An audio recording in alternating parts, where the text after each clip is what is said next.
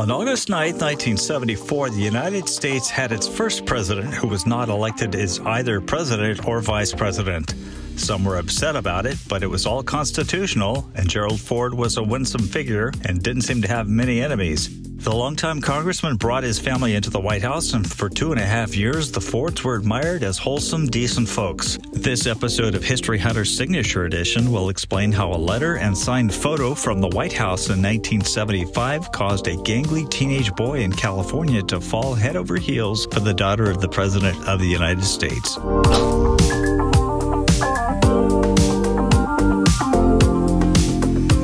Like most teenage boys, I had my fair share of celebrity crushes. Years before my brother hung that famous poster of Farrah Fawcett on our bedroom wall, I was smitten by Maureen McCormick, the long-legged Marcia Brady on the Brady Bunch. However, it was embarrassing when word leaked out that I also had a crush on Shirley Jones during the 1970 to 1974 run of The Partridge Family. I know, that's weird given the fact that Jones was 6 years older than my mother. Perhaps. But I can't think of any guy who wouldn't find Jones an absolute beauty, especially in musicals like Carousel and Oklahoma. In time, I would fixate on someone much closer to my age, Susan Ford, the daughter of the president. She was 4 years older than me. Susan Ford was born on July 6, 1957, and grew up in a political family. She was the only daughter of the family and was the apple of her dad's eye. Gerald Ford was elected to Congress in 1949 in Michigan's 5th Congressional District. He served in Congress for 25 years, the final 9 of them as House Minority Leader. In 1964, Ford was selected to be a member of the high-profile Warren Commission to investigate the assassination of President Kennedy. In December 1973, just 2 months after the resignation of Spiro Agnew, Ford became the first president appointed to the vice presidency under the terms of the 25th Amendment. After the resignation of President Nixon in August 1974, Ford immediately assumed the presidency. Up until the White House years, Susan grew up in the same house in Alexandria, Virginia, just outside of Washington, D.C. In fact, for 10 days into the presidency, the Fords still lived at 514 Crown View Drive. The 1970s was a grand time to collect autographs through the mail. Personal attention was given to many of my requests, and being a good letter writer at my age also helped. It always thrilled me to open the mailbox to find a large manila envelope with the printed words White House, Washington, and stamped photo do not bend. A new administration meant exciting new opportunities to fire off letters to our new president, First Lady Betty Ford, and their 4 children, Jack, Michael, Steve, and Susan. In May 1975, Susan Ford answered my letter and sent along a signed 8x10 color photo. It was puppy love at first sight. Susan was looking over her right shoulder, wearing a powder blue sweater, hugging onto her Siamese cat. I remained smitten by her beauty, but as a painfully shy and geeky 8th grader, I came to terms that Susan Ford was out of my league. For months, I was convinced there was no finer-looking woman than Susan Ford, wholesome and innocent. It was a matte-finish romance like no other, and often would place my hand where her hand rested while she inscribed my name.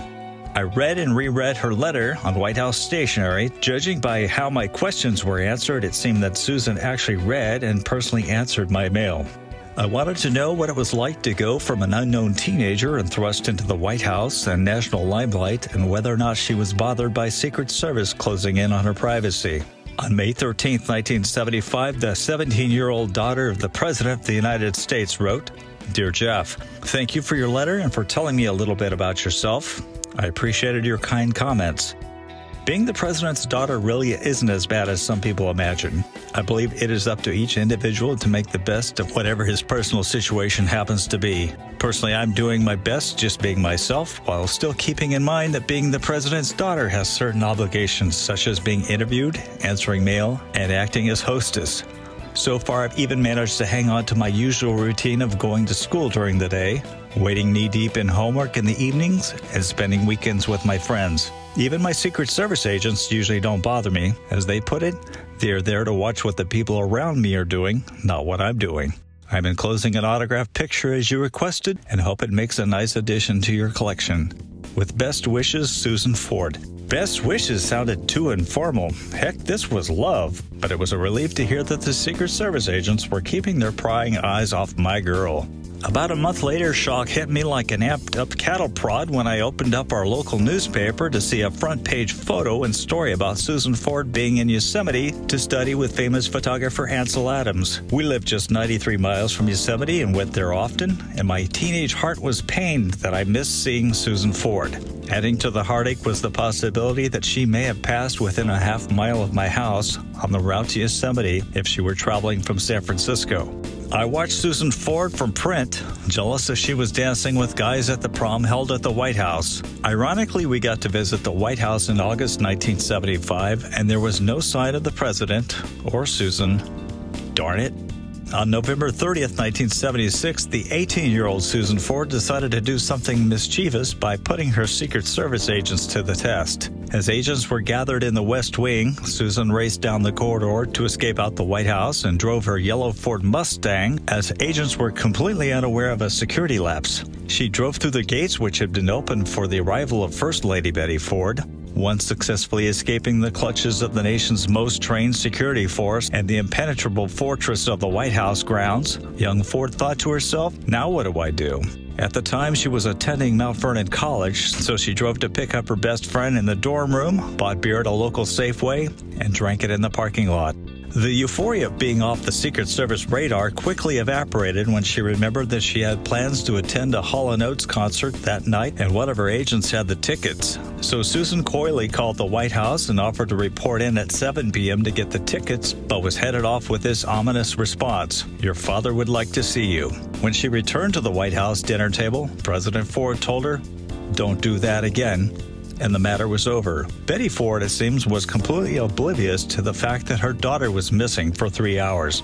At the concert that night, a smile broke out onto Susan Ford's face at the obvious irony when Daryl Hall and John Oates sang their hit, "She's Gone."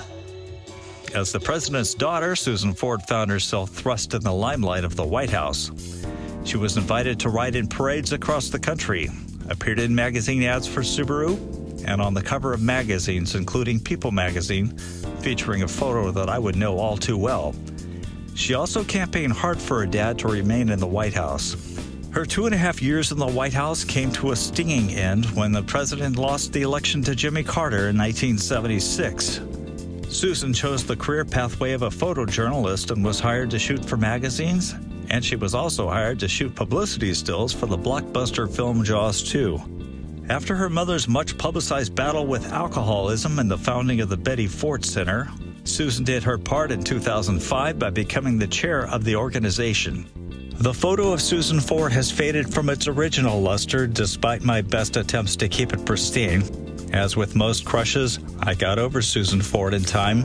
Girls within my small hometown circle became my focus, and Susan Ford, a first flame, faded with her dad into the history books. When I read that Susan Ford was marrying Secret Service agent Charles Vance in 1978, I remembered her letter to me in which she rather ironically mentioned how Secret Service agents weren't watching her. Yeah, right. Apparently Charlie had his eye on Susan. 16 years her senior, the union lasted a decade. During her marriage to Charles Vance, Susan became a mother to 2 daughters, Tyne Mary Vance, born in 1980, and Heather Elizabeth Vance Devers in 1983. She later remarried attorney Vaden Bales in 1989. When Gerald Ford died in 2006, my thoughts turned to my long-lost crush. During the televised funeral service, I scanned the crowd for her. She was older, but she still was beautiful. Time had a way of making her more strongly resemble her famous dad. As a member of the president's family, Susan Ford attended a number of funerals, including the ceremony for former First Lady Lady Bird Johnson in 2007. In 2010, 53-year-old Susan Ford went to the gym to exercise. While on the elliptical machine, she went into a sudden cardiac arrest. A surgeon just happened to be walking into the building at the time and revived her with a defibrillator. She recovered and now lives with a pacemaker. She had no prior knowledge that she had heart disease. Now a grandmother, Susan Ford has been a force for good, speaking out on alcohol addiction and offering hope for addicts, as well as creating awareness of heart health. She also has been a sponsor for the aircraft carrier, the USS Gerald Ford, commissioned in 2017, and has even helped to weld the ship together. Thanks for joining back in time with us on this episode of History Hunter's Signature Edition. Please give us a like, leave a comment if you please, and subscribe to our channel. Thank you so much.